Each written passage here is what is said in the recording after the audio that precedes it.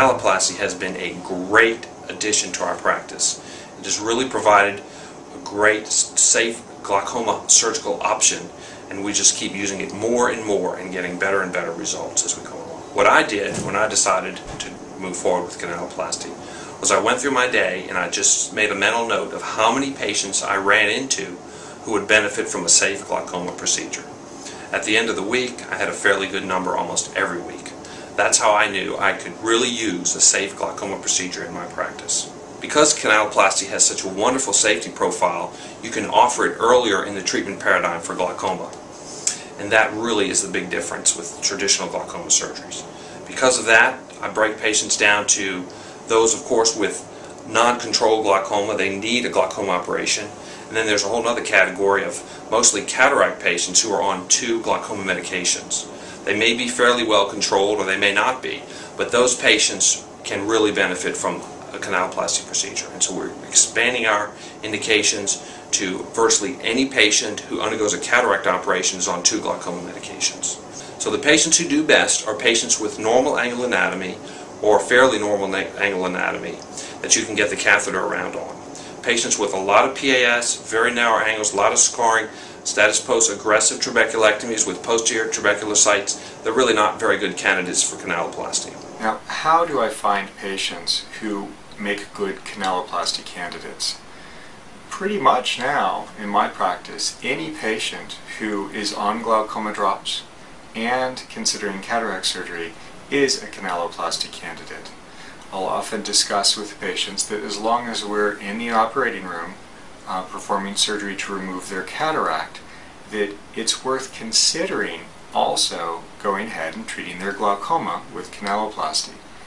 Because the risks of canaloplasty are so much lower than trabeculectomy, it's really something that makes perfect sense to the patient, and it certainly makes perfect sense to me.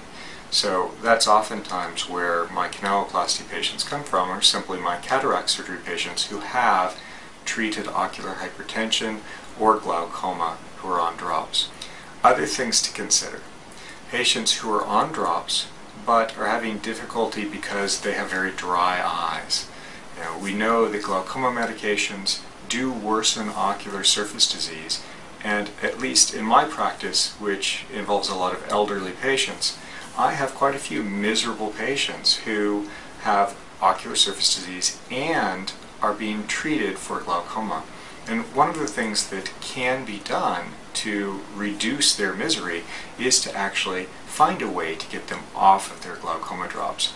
And canaloplasty is, in my experience, one of the successful ways to actually treat dry eye or ocular surface disease in a glaucoma patient who's on drops.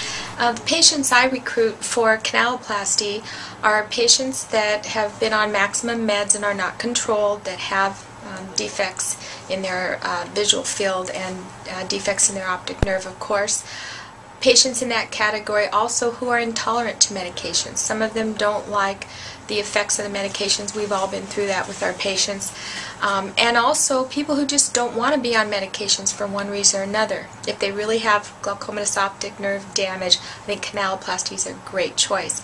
And those who make the best candidates, I think, are actually normal tension patients, normal tension glaucoma patients, and steroid-induced glaucoma patients, and of course open angle patients. I found it to work in young people who've had severe steroid-induced glaucoma, and they've done very, very well.